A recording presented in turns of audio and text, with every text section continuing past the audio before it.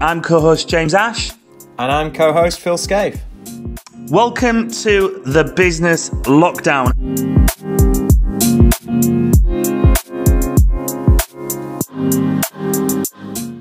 So welcome to today's show. Friends of mine, beautiful, beautiful people. And I've just realised I first met these guys 17 years ago. Is it? No. I was saying that too. It was 17 years at Moth Music on the Hill, a small Friends festival in Oxfordshire. John and Jenn Woodall got a band, an actual professional touring full-time band known as We Ghost. We Ghost are a blend elements of pop, blues, jazz, soul, reggae and rock in refreshing and original way. I do know that you've done an EDM remix as well, so we can talk about that, which is something different. Still talk to us. Yeah. Indeed. It's brilliant to have you guys on the show here today. You're very close to my heart, and you join us from Sweden today as well, which really want to delve into certainly how Sweden are handling this COVID-19 impact that the world is feeling very differently. So. Welcome to the Business Lockdown, guys. Thank you so much for having us. Welcome to the show, guys. Hiya, Phil. Hi. So where do we start with you? Normally we'll go, right, okay, tell us about that. But we've got full-time musicians, touring musicians, covering the likes of England, Sweden, Holland, France. You've toured, you've been into America and Australia.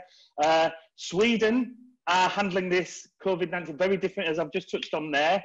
We've got to know about that. You guys are not only in a band together, but you're also husband and wife as well. So you spend pretty much every minute of every waking and working day together. So let's start with your passion. Well, we're all about let's start with the positive and your passion, which is clearly, I've seen you guys perform many times, which is clearly music. So where did We Ghosts come from? How did where was that born? Do you want me to tell it? Go ahead.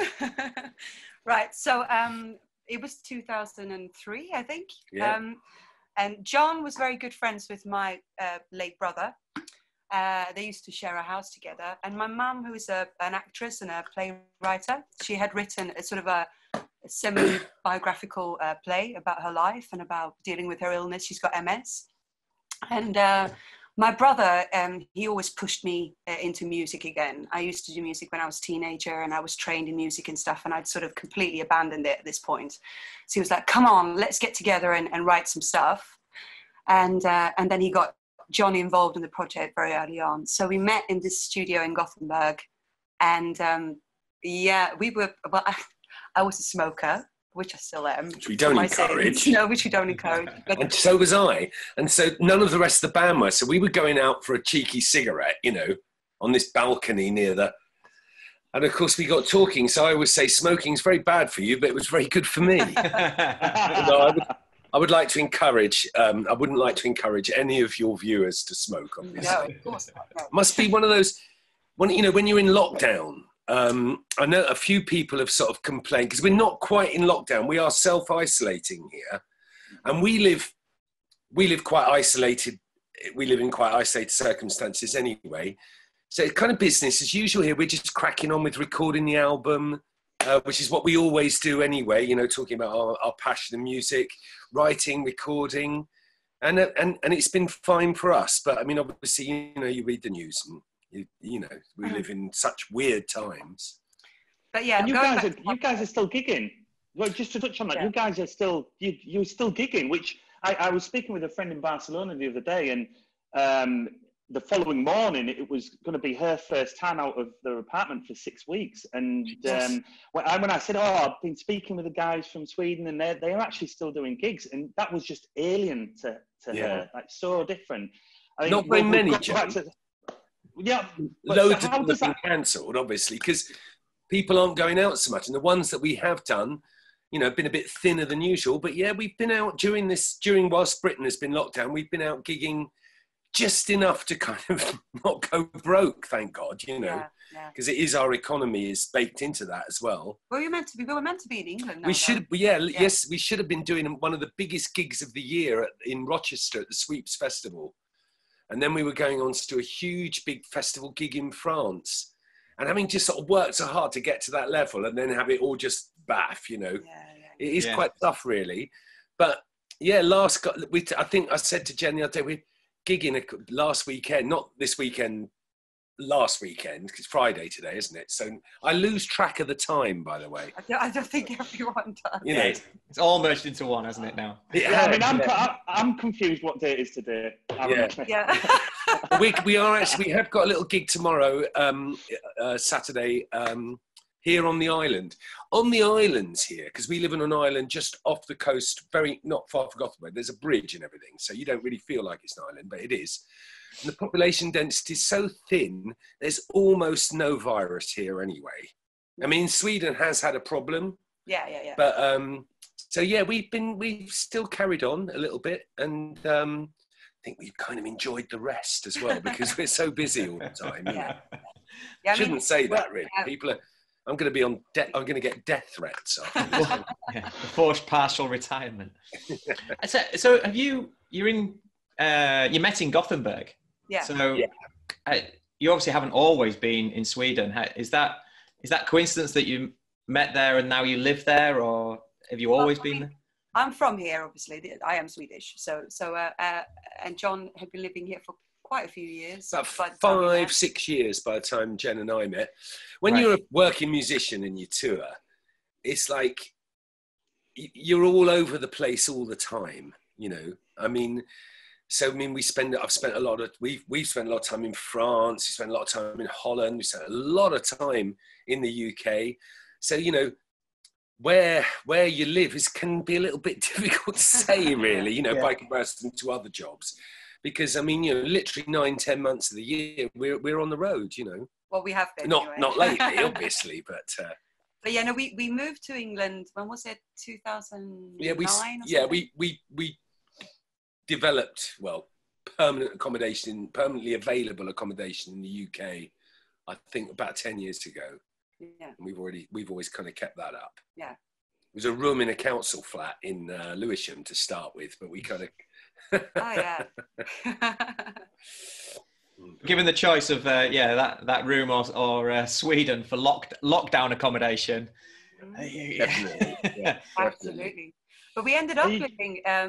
It was really weird because obviously staying, London is very expensive to live in, and whilst you can do an awful lot of gigs in England, we have a fantastic music scene in England. It doesn't pay particularly well, so unless you're out all the time playing, you're not going to be able to make a living. So we spent like 5 years saving up for a deposit for a little flat, and I just got my mindset on this place in Folkestone because I missed being by the sea, because I grew up by the sea, and it's you're very close to the sea, and when you don't quite realise how much you miss it when you live in a big city. And when I started going down the coast, oh my God, I can hear the waves. It's amazing. But I managed to speed it up. So we actually signed the contract for the flat the same day that the Brexit vote was.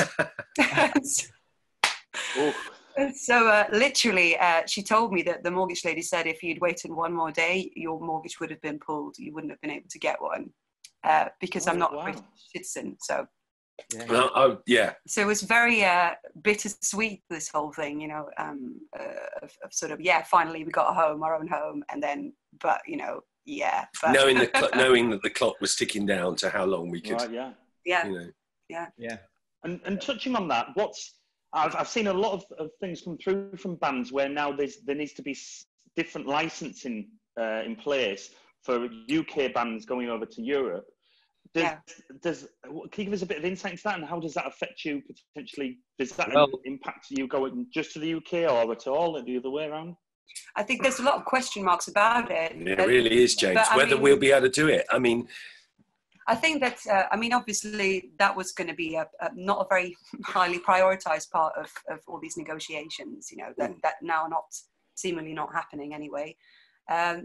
So they're talking about, having to have permits for bringing in gear and bringing out gear, having to have your gigs countersigned by different venues and things like that. And particularly at the level that we're at, any kind of extra layer of complexity can really, really, really affect it. It's hard enough to put together a tour. then actually getting all your gigs to countersign that it's okay for you to come in and do it, it's, you know, it's very difficult. Yeah. And you know, it used to be, I mean, you were out playing before the European Union, and it was like you could get stopped and it's like, this cable doesn't have a license, you know. Yeah, it was very like we used to, that, when I lived in France in the early 90s, actually, just before the Maastricht Agreement, we used to go and gig in Italy. And if you got the wrong border guard, a lot of the time it just waved you through anyway. But if you got the wrong border guard on the Italian side, you know, they would hold you up for an hour and a half, you know, and you'd end up having to sort of slip them 20 quid, you know, and this kind of thing. Yeah.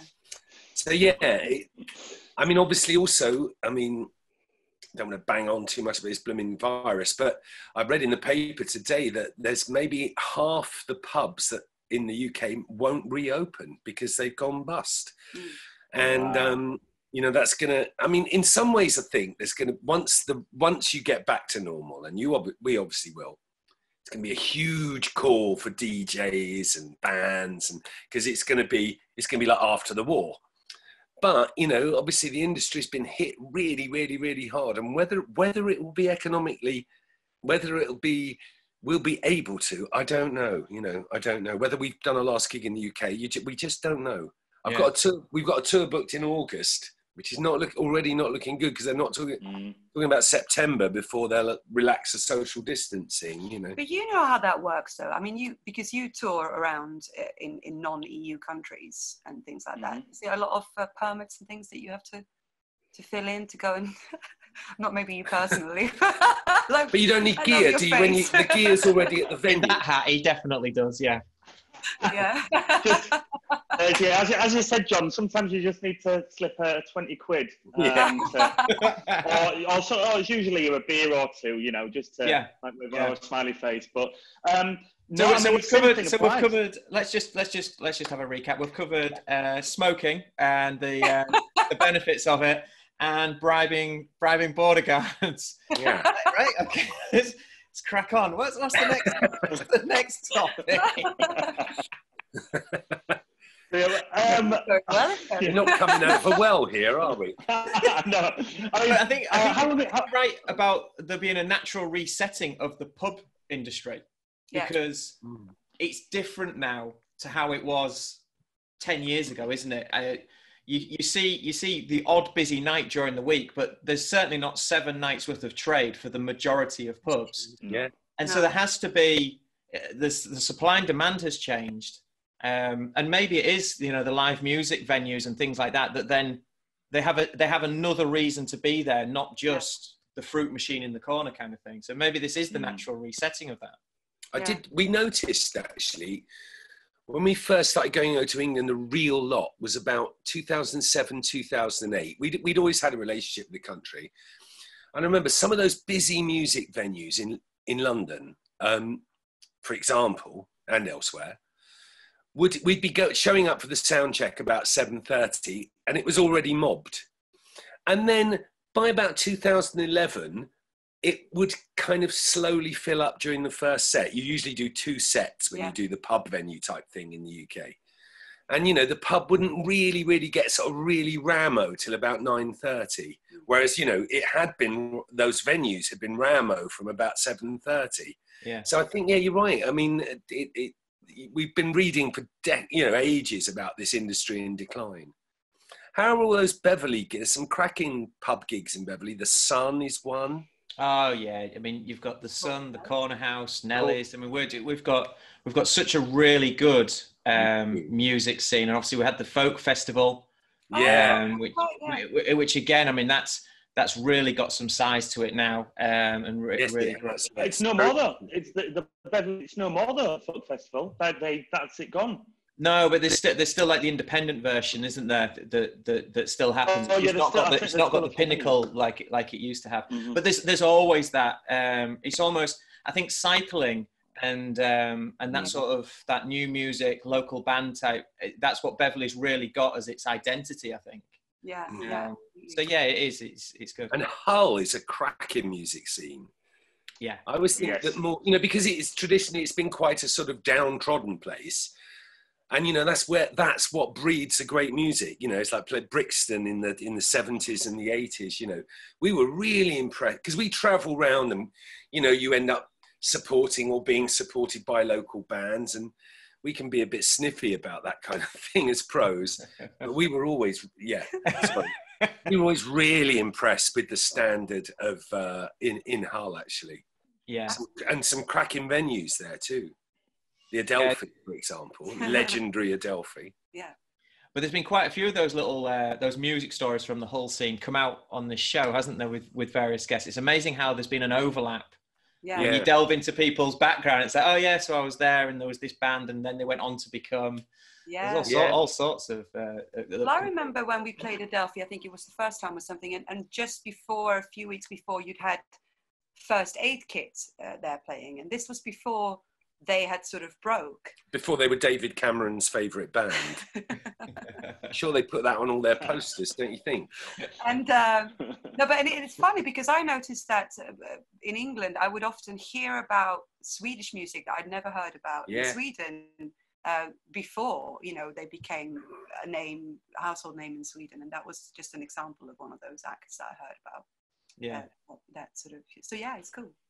Yeah. Well, I think Humber Street Sesh is Humber Street Sesh is I think it's officially the largest independent festival, or it's certainly got a certain title to it. I mean, it's what they have 30 to 40,000 people every year there, and that's been developed from the Sesh, which has been on a Tuesday night for 16, 17 years or something, and. I mean, it's been an absolute honour. I've hosted the main stage for the last 3 years and been the hype guy, and that's been a real that's just been an absolute. I had Phil's youngest son Oakley on my shoulders last year at his first Humber Street Sesh to thousands of people all cheering him as he's got his hand in there. It was just brilliant. So I mean, Hull's come on leaps and bounds, and it's certainly not only just musically. So, but I mean, it was the connection of Hull and music and you guys is that we, if people have seen, we had Paul Spence on an earlier episode, and Paul suffered a unprovoked attack with a severe brain injury, and that was in a bar called Pave. And you guys were playing that. You were the band that we were actually that night, and the bar got shut down. The bar was completely shut down, and I mean, Paul's story of recovery for 3 years. He's got his own brain injury charity now, and I remember when I spoke with you the other day, and I said to you, I said, my mate is my mate who got injured in Taban. You've since watched his episode, so it's interesting to connect the dots. And that was, I remember speaking to you guys. It was fantastic to see, and because when you mentioned that, oh my God, yes, that was a really traumatic night, because it was so traumatic, and to see that he has this incredible journey this man has gone on, and his attitude. It's just so incredible. Really inspiring. Really inspiring. So a terrible thing. Yeah, absolutely. And I'm so pleased, Paul. That you Sorry to have provided the musical soundtrack for the worst night of your life, though. Do you know what I mean? But wow. And he will laugh at that as well. I know it. He will laugh at that, of course. That's absolutely total coincidence. I mean, we don't, us, Jen. We don't really do sort of, it's not like we're not really like an oi band whose music sort of encourages violence, really. No. But it was really with the whole scene as well. Just I really noticed that prior to Hull City, the Tigers football team, getting into the Premiership. And when they did, you could literally see the city change. You could sort of see the money going into the city, couldn't you? Yeah. And I mean, obviously they've been a bit up and down. They're one of those teams. But all of a sudden, you instead of being a sort of very good football team in the Championship, you had to have places where Premier League footballers could hang out. And we really, we were there at that time. That was Pave, was the first one, wasn't it? Pave was like the first one, I think, on that street. Yeah, absolutely. One of those cool venues that then also put music on and good craft beer. And it was great. And there's certainly been a lot since. What I'm keen on is we've kind of touched into Sweden right now and how that looks. Is knowing that you have you guys on the show today, did a little bit of research, and Phil and I spoke the other day. I said, "Oh, we've got you guys coming on," and in Sweden, and we had a chat about how Sweden are dealing with COVID-19, and I've done a bit of research since. And although the numbers are way lower in neighbouring countries, what Sweden now say is that when they come out of lockdown, that their numbers will spike and actually accelerate and grow further than Sweden's, whereas Sweden have kind of controlled sensibly. Yes, there are higher numbers, but in a way also protecting their economy. That's been sensible from doing it. Would that be right to say? I think that is the tactics that they've gone for. I mean, I'm not an expert at this. I have been following it, and every day at 2:00 they have a press conference with the experts talking about the current situation and everything. And I think they did a bit of a calculated sort of, this is unavoidable. This is obviously a really serious situation, and there are people who are going to die. Sweden does have, every country has its own history and its own, what's that called? Förutsättningar. Get a bit Swedish for you there. No. Anyway, so obviously we have a small population in Sweden. We have a long tradition of having a very, people have to take responsibility. I think they really believe in this idea of it's a collaboration. In order for democracy to work, people have to be responsible as well. So yeah, I'm sort of feeling quite positive to the whole thing, me too. Really. And I think you're right that the economy will look stronger, and that at the end of the day, the sort of death rate is probably going to be about the same. It's just spreading it out a little bit more. So obviously the healthcare system is under a tremendous amount of pressure. As they are everywhere. But it would have been a lot worse if everyone just came all at once. And I think, also the idea of the herd immunity. I don't know. But, Sure. They were very early with the with the restrictions that they've got, though. I mean, right off the bat, they stopped any gathering of more than 500, and within a few days that went down to 50. Yeah. So the gigs that we've been doing, James, they're obviously not the biggest ones. You know what I mean? Sold out again. Exactly. Yeah. 49 people were here. But the little gig, we've been very, very grateful to be doing, the gigs that we've been doing during this period. But so there were very, very, very early responders, and with this 2 meters distance, social distancing, you can't go to the bar and get a drink. The tables are all the waitresses and the waiters, gloves on. Very, very, very well. Quite earlier on. That's quite interesting then. So the way gigs are happening right now, because there are still some going on, there's a limited number of people in the venue, and it's seated. Is that right? That's right. Yeah. Right, because this is potentially looking to the future of how the UK could potentially come out of lockdown in a social aspect. Yeah. It's quite interesting to see how it worked. Yeah.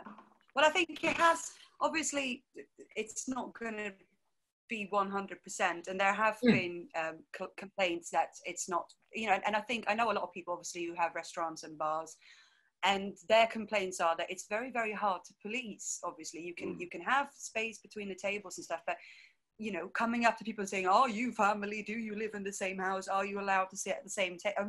Who's going to do that? It's very difficult. It does happen though. The cops have been quite strict. Yeah, but then the cops are doing it. But being the bar owner yourself and policing people is hard. And as soon as alcohol is people forget. When they first sit down, it might be okay, but after 4 beers, you're doing what you're doing.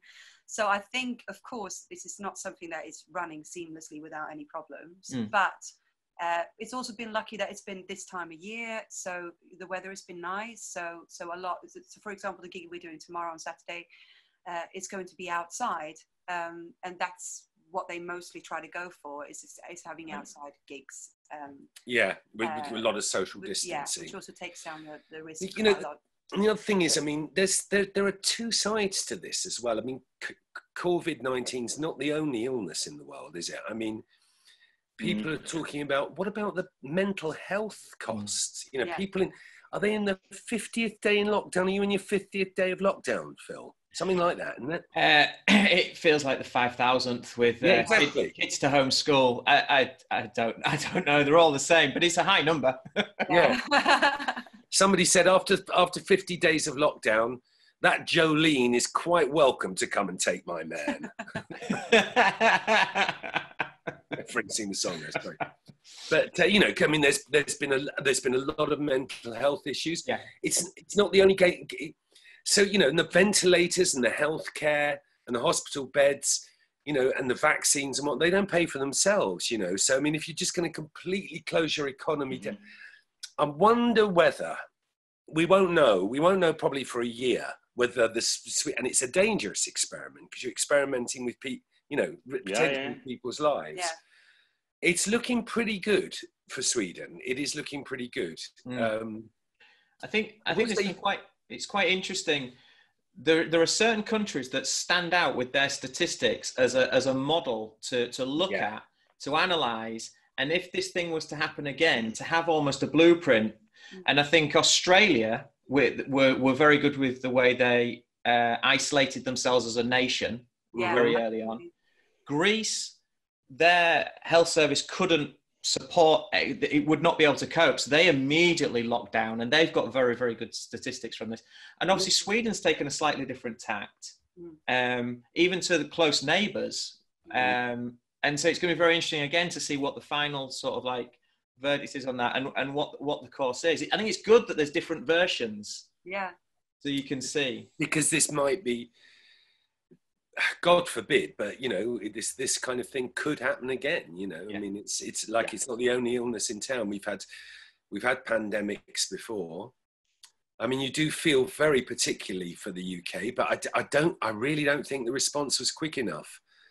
And you know, is that the opinion from overseas? Very much so. Because it's definitely an opinion from within the UK. It's interesting to know what our neighbours think. It is, isn't it, James? I mean, I was in talks with friends in Morocco, in Italy, in New York, in Spain, Barcelona, and they've all seemed to just go, right, okay, this is what we need to do, and you've got serious fines and jail time, you know, looming if you get caught, you know, breaking the rules. It's serious stuff. And I mean, like, when I've seen this before, when the UK are told, oh, kind of just respect social distance, they're almost like given an option to do so. It's when you see the supermarket shelves being emptied early on, and all of that footage, and then the alcohol aisles that are all empty except one full crate of Corona beer, and you think there's no hope. If that is what we're dealing with, really, there's no hope. That's where you've got to go. You don't give people an option. You can't give people an option, in my opinion. You just go, if we're going down this route, this is the route we're going down. And it's, you know, people have been disciplined generally in the likes of Barcelona, in Italy, and New York, and respecting the rules. You know, I mean, even in Asia, it's the people have gone, right, this is what we need to do, and how we do it. And so we'll South Korea, they've really cracked it incredibly well. It's only been like 3. They've got the same population as UK. They've had like 300 deaths, as opposed to nearly 30,000 or more, possibly more than 40,000, 30,000 in hospitals. So but is it that British mentality? We've touched on this before in previous episodes. Whereas if you're told to do one thing, you'll do the opposite. You'll fight against that. I think it does have to do with the relationship that you have with the state. With the states, absolutely, and also, you know, whatever has been going on politically in your country for the past 10 years will obviously really, really affect. You know, for example, if the NHS is underfunded. In Sweden, everything is relative, and in Sweden there has been an awful lot of criticism about the downscaling and underfunding of our healthcare system as well. And I heard this really amazing show the other day on radio about Sweden used to have these massive reserves. I think they started doing it just after the war. And they would have these huge chambers of just everything, you know, that you could possibly imagine. PPE is it called? And, you know, they would have machines that you could assemble to have to do medical procedures, and they had these huge reserves. And then partly when Sweden joined the EU, which is in the 90s, I think they started sort of thinking that, oh no, in future we won't need this anymore because we'll just be all collaborating together. And so slowly they started just dismantling the whole thing without anyone really criticizing it or wondering why. And now we obviously could have really used those reserves. And I think this is something that is being talked about very much at the moment, whether we need to build up having all this, stock of things again, Well, we've got a few minutes left now. I would love to start talking about more creative topics, but because it's like we've gone down. This is the thing with how we run the shows, is that it's like we'll see where it takes us, and I think what it lends us to be covering in the near future is more creative music insight with you guys. But it is an important day today. We've got, was it 75 years, Phil? Yes, 75th anniversary of VE Day. Yeah. Big thing. Yeah, absolutely, and even bigger this year, I think, because it's bringing communities together in a way that's so needed right now. It's kind of like right now, anyone's looking for any excuse, I think, to just form community and just get back in contact with people, and so. Perfect excuse. Perfect. It's sort of poetic as well, because here we all are now in these, this is the kind of crisis that many countries haven't experienced since that time, really. There are a lot of reverberations, aren't there? People are sort of saying that when this period is over, it's going to be a little bit. I mean, my dad is a bit young for this, but he was kind of an early teenager at the end of the war, and. They talk about this. Can you imagine? You being bombed. Even right up until the end, they had the V2s and everything. And I mean, he was a little boy during the Blitz. And he could tell the difference between a Heineken and a Messerschmitt from the sound of the engine. And then this incredible euphoria. When all of a sudden there were no more restrictions. You were allowed to go out. You were allowed to have your lights on, for example.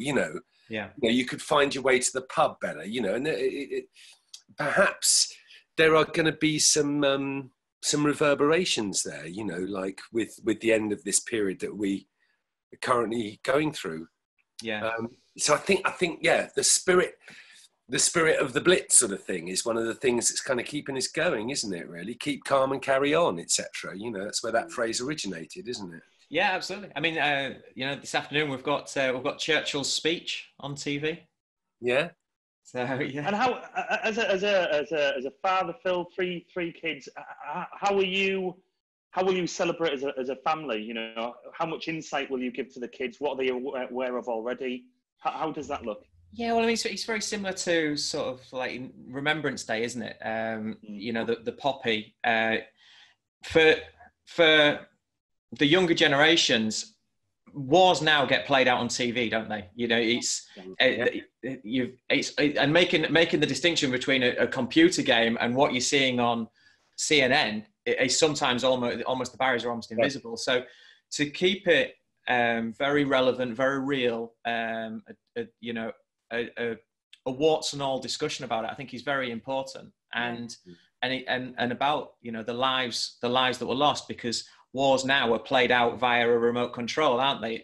It's a different version, but it is also an amazing thought, I think, to think that within the lifetime, 75 years, there are quite a few citizens of both our countries who are a lot older than that, who's, people live to be 90 and 95 routinely now, that within the life of a human, there was a shooting war in Europe, because we carry on Brexit or whatever, but we carry on. I mean, if James gets a gig in Berlin, he doesn't sort of think, oh, I'm English, I can't go there. Do you know what I mean? That never crops up now, does it?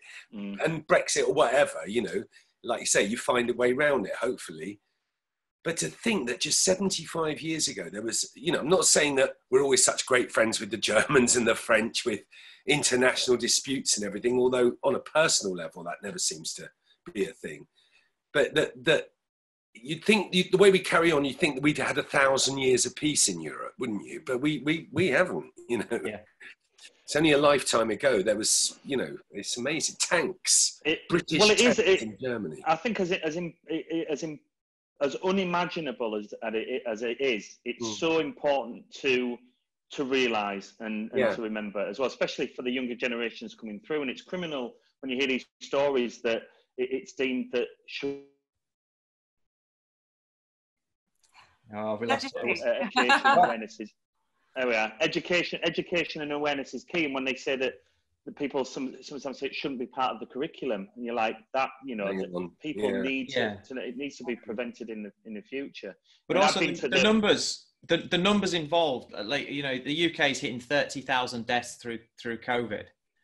The scale of that number compared to the number through a war. I mean, James, you've been to the graves. I mean, the scale when you see those things, actually, it's 10 years to the day. It's 10 years to the day because I was there for the 65th. Wow, I've just realised that. Yeah, I went to so my great granddad, nicknamed Lofty, was shot and killed in Franlou in France. Wow. And me, my father, and his two brothers went across in my uncle's car, the smallest four-door production car ever, which was just so I'm driving the smallest production car across like hundreds of miles through France and Belgium with my dad and his two brothers who rarely see each other, reverting back to being 12-year-olds wanting to kill each other. It's just like, it was an interesting trip. It was you know, like I've only been scared maybe 3 times driving in my whole life. I'm a confident driver, and when you drive that car with all of this tension in it past a lorry, and it kind of sucks you in, and then as you pass it, and then it spits you out. And we had the Scottish side. My great granddad was Scottish, and we had the Scottish side of the family join us in a 7-seater Nissan Qashqai down the motorways. All like that. Anyway, but more poignant is that we visited the church that he was killed, and you could see the bullet holes all across the walls. And he was the most senior at the time and had to make the decisions. And they got surrounded by Germans with the tanks and was killed there. And we all had like polo shirts with his face on it, a picture of him. And my uncle brought out a 20-odd-year-old, his favourite whiskey that my grandma had purchased in memory of him and kept. So he pulled this whiskey out that me and the Scottish side of the family all drank. Very, very poignant. And I've just remembered that is exactly 10 years to the day that we did that. And we went on the beaches, and you had all the Americans come over, and we visited all the graves, like thousands upon thousands of graves. And so, yeah, it's as unimaginable as it is in many respects. It's also something that we should always be very mindful and respectful of, and more so important for the younger generations. Absolutely. So, but finishing on a lighter note, to do with you guys in music. So, where can people find you? Because we will come out of this COVID-19 stronger together, which is our strapline, of course. And so, in the meantime, where can people find you? Where's your website and your social hubs? Well, our website is weghosts.co.uk. And on there, you can sort of link to all the other social media that we have. We're very active on Facebook, mostly on our Facebook page, which is the best too. We are going to be doing. We did do a live sort of stream last weekend, which was very popular, and we are going to be doing that again now during this period of lockdown, because it's just so weird to not be able to come over and play to people, you know. And so actually, I was like, oh no, I don't want to do that. And then once I did, I was like, wow, this is fantastic. Because it does feel like you are like this, you know. I mean, I feel like we're hanging out now. It was just really nice. Yeah, we are hanging out. It's a virtual hangout. It's a virtual hangout. It's a virtual hangout. And isn't it funny that although we're called The Business Lockdown, we love the fact that we're speaking with musicians, you know, about COVID, about creativity, about remembrance of the war, to, you know, we meet with child psychologists, entrepreneurs, tech experts. Yeah. It's great. So, and it's been an absolute pleasure for you to join us. Likewise. Nice to meet you, Phil. Yeah, likewise. Thank you very much for joining us. Thank you. Jenn, Ghosts, thank you very much. Thank you. See you guys. Bye-bye. Bye-bye. Thank you so much for joining us on the Business Lockdown. Please comment, like, share and subscribe to help build our global community. We look forward to seeing you all soon.